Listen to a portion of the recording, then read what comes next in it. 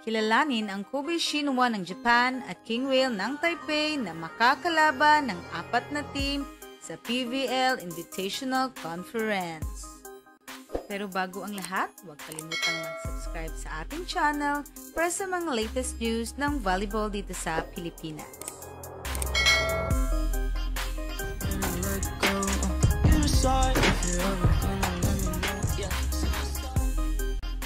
Kobe Shinwa Women's University ay galing Kobe, Japan. Ang punang ito ay una nang naimbitahan maglaro noon sa PSL 2017 at nakuha ang first place na may score na 3-0 laban sa local team na CIGNAL, Petron at Futon. At ngayon nga ay naimbitahan na naman sila muling maglaro sa Pvl Invitational Conference 2022 ngayong Agosto. Ang Kobe Shinwa Women's University Volleyball Team ay nasa ika-1031 na pwesto sa World Volleyball Clubs Ranking 2022. Ang kupunang ito ay binubuo ng 14 na manlalaro. Samantala, ang KINGWHALE Taipei Women's Volleyball Team naman ay ito ang kanilang unang pagkakataong makapaglaro sa Pilipinas.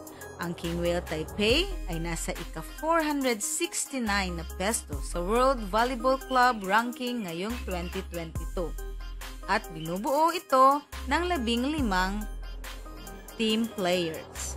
Samantala, sa local team naman ng Pilipinas, ang CREAMLINE Smasher ay nasa ika-643 na pwesto.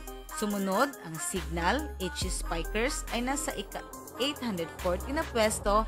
Ang PLDT High Speed Hitters naman ay nasa ika-999 na pwesto.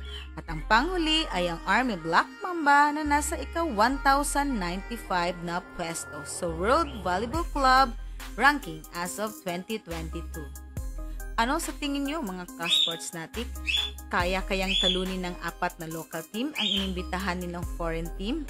At sino sa tingin nyo ang may malaking tsansa na makuha ang kampyonato ngayong Pvl Invitational Conference 2022? Huwag kalimutang mag-iwan ng inyong kuro-kuro sa ilalim ng ating video.